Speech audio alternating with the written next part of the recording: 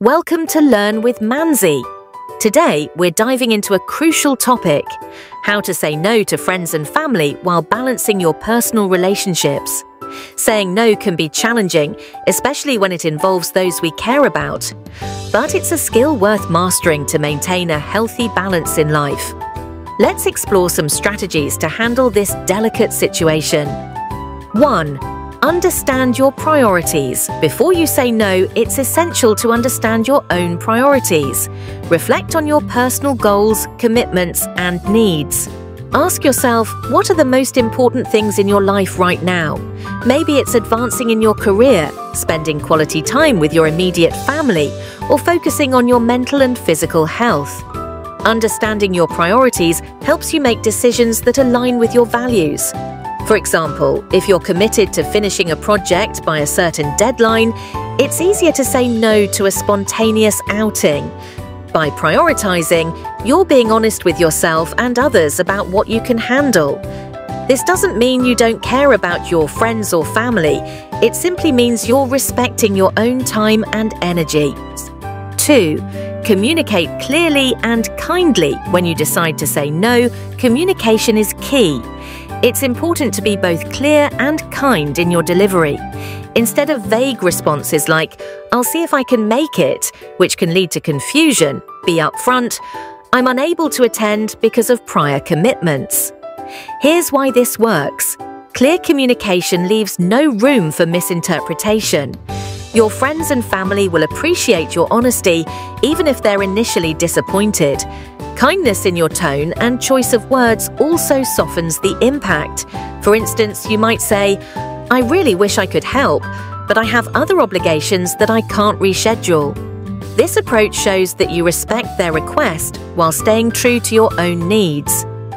3. Offer an alternative solution. When you can't fulfill a request, offering an alternative is a great way to show that you still care.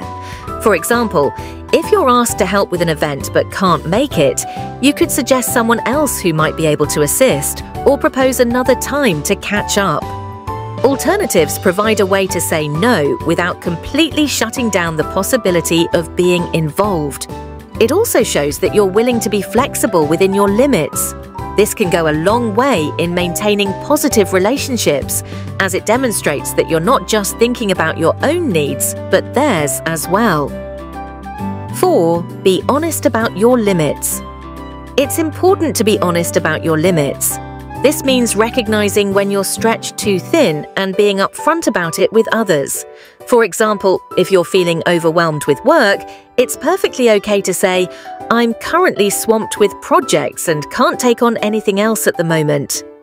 Honesty about your limits can prevent burnout and helps others understand your situation better. This level of transparency can actually strengthen your relationships because it builds trust. People will know that when you say yes, you truly mean it, and when you say no, it's because you need to take care of yourself. 5. Practice assertiveness. Assertiveness is all about standing up for your own needs while respecting others. It's a balance between being too aggressive and too passive. Practicing assertiveness involves using I statements, such as, "I can't take on this extra task right now," or "I need to focus on my own projects at the moment." Being assertive doesn't mean you're being selfish or uncaring. It's about expressing your needs in a way that is respectful to both you and the other person. For example, if a friend asks you to help move on a weekend when you've planned to rest, you might say, "I need this weekend to recharge, but I'd love to help you out another time."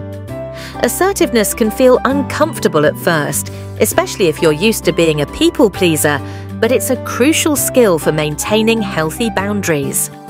6. Set boundaries in advance. To avoid difficult situations, set boundaries in advance. If you know you need to focus on work or personal projects, let friends and family know ahead of time. For example, if you're entering a particularly busy season at work, you could say, "For the next few weeks, I'll be focused on a big project, so I may not be as available as usual."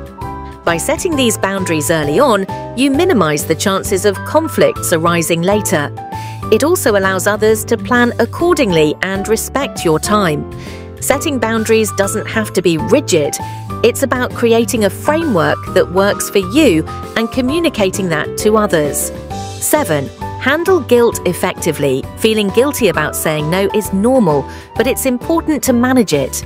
Guilt often comes from a place of caring too much about what others think or fearing that saying no will harm the relationship.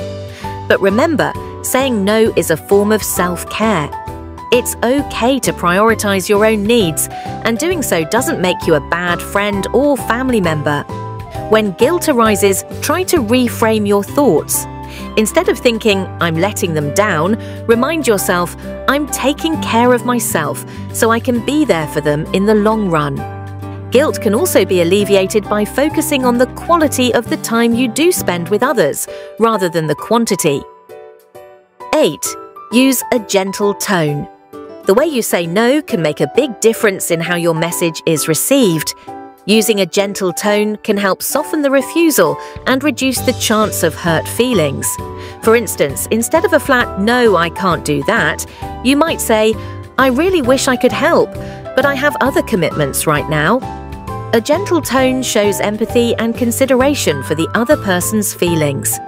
It's not just what you say, but how you say it that matters. Even in writing, the choice of words can convey kindness and understanding. Phrases like, "I appreciate you thinking of me," or "It means a lot that you asked," can make your no feel more like a thoughtful decision rather than a rejection. 9. Be consistent. Consistency is key when setting boundaries. If you say no once, be prepared to stick to it, even if you're pressured to change your mind. This can be difficult, especially if others are persistent, but being consistent helps reinforce your boundaries and teaches others to respect your decisions. For example, if you've told your friend that you can't meet up because you need to study, don't give in if they keep asking. Consistently standing by your decisions shows that you take your own boundaries seriously, and others will learn to respect that over time. 10. Reflect and adjust. After you've said no, take some time to reflect on the experience. How did it feel? Was the other person understanding? Did you communicate effectively? Reflection helps you understand what works best for you and can improve how you handle similar situations in the future. If something didn't go well, think about what you might do differently next time. Maybe you need to be clearer, or perhaps you realized that your boundaries weren't as firm as you thought. Reflection isn't about beating yourself up. It's about learning and growing so that you can continue to maintain healthy relationships without sacrificing your own well-being. Thanks for watching this video on balancing personal relationships and learning how to say no. Don't forget to like, subscribe, and hit the notification bell for more content from Learn with Manzi. Share your experiences and tips in the comments below.